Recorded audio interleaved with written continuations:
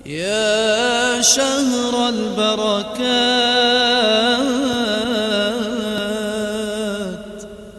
يا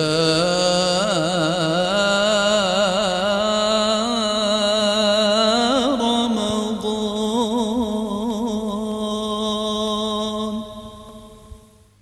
السلام علیکم ورحمۃ اللہ وبرکاتہ۔ روزوں سے متعلق ایک سوال آیا ہے کہ روزے کی حالت میں اگر کوئی شخص ہونٹ کی جلد کاٹ کر اس کو نگل لے تو پھر کیا حکم ہے؟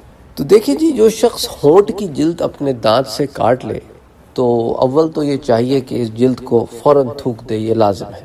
لیکن اگر کوئی شخص بھول کر نگل لے یا جلد کا ٹکڑا اسے نہ ملے یا اس ٹکڑے کو نکالنا مشکل ہو جائے اور وہ اپنے تھوک کے ساتھ اسے نگل جاتا ہے تو اس کا روزہ صحیح ہے، اس پر کوئی کفارہ نہیں ہے، کیونکہ اگر وہ ٹکڑا موجود بھی تھا تو اس شخص نے اس ٹکڑے کو عمدن نہیں نگلا، جان بوجھ کے نہیں نگلا، کیونکہ روزے کے دوران بھول چوک سے اگر کوئی چیز یوں داخل ہو جائے تو اس پر پکڑ نہیں، اس سے روزہ نہیں ٹوٹ۔ السلام علیکم ورحمۃ اللہ وبرکاتہ۔